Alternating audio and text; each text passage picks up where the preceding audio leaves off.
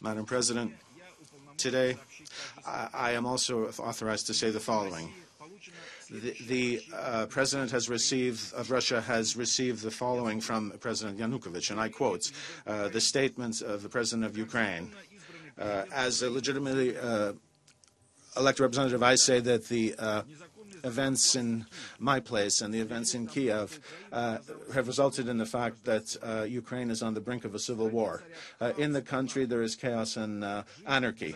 The life, the security, and the rights of people, particularly in the southeast part in Crimea, are being threatened. So under the influence of Western countries, there are open acts of terror and violence.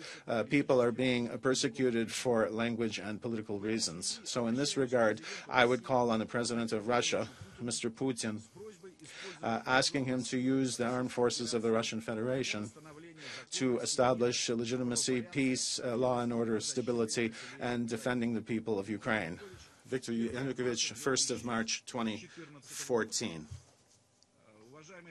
So, colleagues, I have an opportunity to show all of you a photocopy of the original of this statement of the President of Ukraine. I show it to the President of Russia, and there it is. Madam President, those who are trying to interpret this situation almost as aggression are threatening with all kinds of sanctions and boycotts. These are indeed our partners who consistently have encouraged political forces close to them to engage in ultimatums and to refrain from dialogue, to ignore the concerns of the south and the eastern part of Ukraine, and in the end, to polarize Ukrainian society.